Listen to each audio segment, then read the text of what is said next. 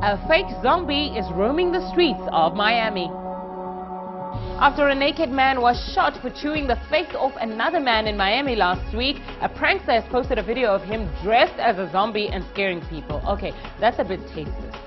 Alright, to be fair, this all started because of too much tasting.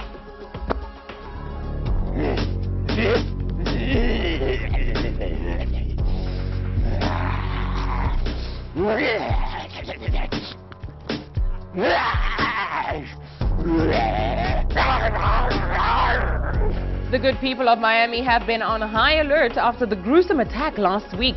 The fake zombie video couldn't have been posted at a more inappropriate time, and the real fear on his victim's face is quite disturbing. One of his victims is even seen pulling a gun on him, but his reign of terror is short-lived as he is finally taken down by some school kids.